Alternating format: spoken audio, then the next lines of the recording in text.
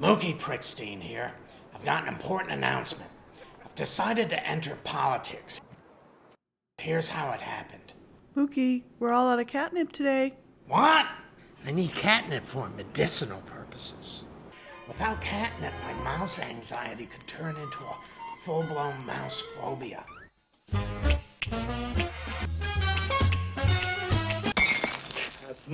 Cat and mouse.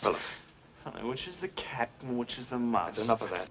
I figured my mom's catnip dealer must have gotten busted, so I decided I gotta go to Washington. I had to go home because I forgot to bring cash, but I'm coming back, and I'm gonna run this time. I'm good at running. In Brooklyn, I used to run away from mice all the time. And you can help fund my campaign.